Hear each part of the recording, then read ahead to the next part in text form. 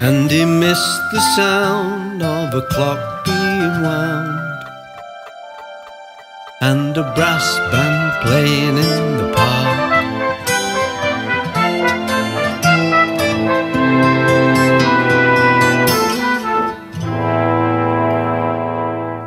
'Cause his room was small, there was no room for sentiment, and old Mr. Finch had to shrink several inches to fit in at all. It was kept nice and neat by a lady in marigolds, and a bit like his wife in a previous life, he got under her feet. She went mad with the vac, so he lifted his legs up. He didn't put them back down till she dusted around and tutted and went. And from under the bed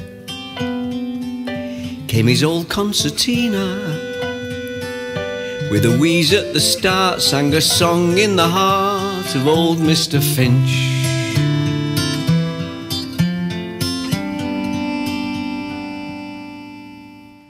Football pink on a Saturday, tater pie crust made with lots of lard, wishing for a light on a foggy winter's night, in the outside, love in the yard.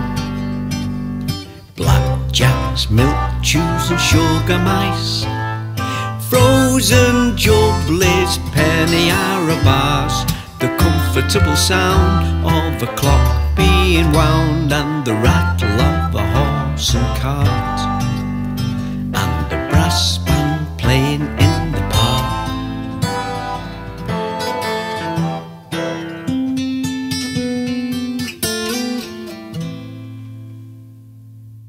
In the corridor stood the lady in marigolds, with one ear on the door. She was patently sure there were dozens inside, and she folded her arms and she folded her eyebrows, 'cause the rules clearly state any visitors wait in the residence lounge.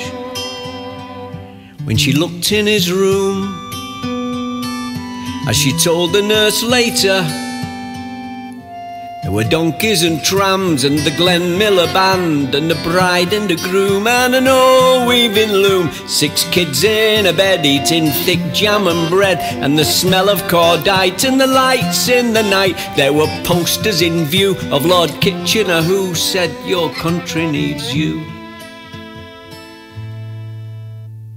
And no Mr. Finch.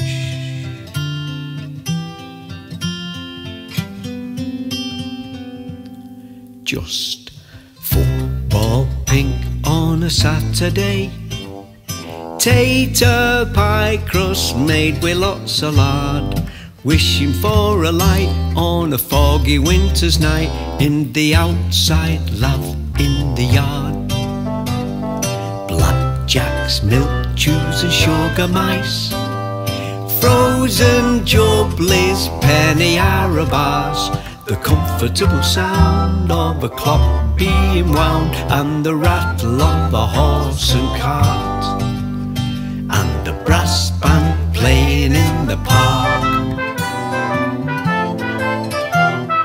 Football pink on a Saturday, tater pie crust made with lots of lard, wishing for a light on a foggy winter's night, in the outside, love in the yard. Blackjacks, milk chews and sugar mice, frozen jubblies, penny arabars, the comfortable sound of the clock being wound, and the rat